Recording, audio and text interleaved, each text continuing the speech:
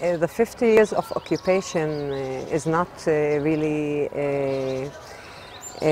for me. In my situation, it's much more. It's almost 70 years of occupation since I live in the 48 areas inside the state of Israel. The 50 years of occupation, it means that it has been a really too much time for this to go on.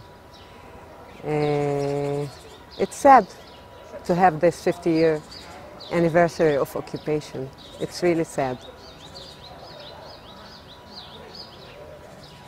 If we lose hope, there's no meaning for our life. Having hope is the reason that I wake up every morning.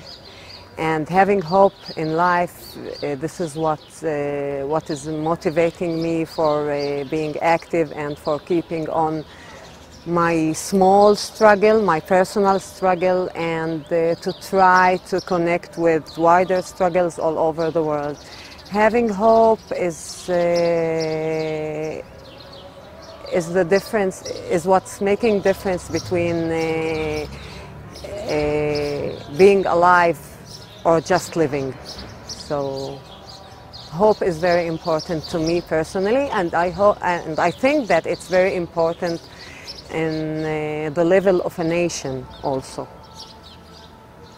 When people turn into hopeless, it makes reality much more complicated, because people do positive things out of hope. When people lose hope, then things can't get any better.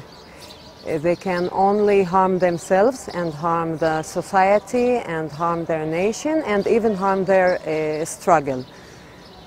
So being depressed and not having hope is not good for ending the 50 years of occupation. The opposite. We need to have this hope, no matter how much reality is complicated, but it's a must.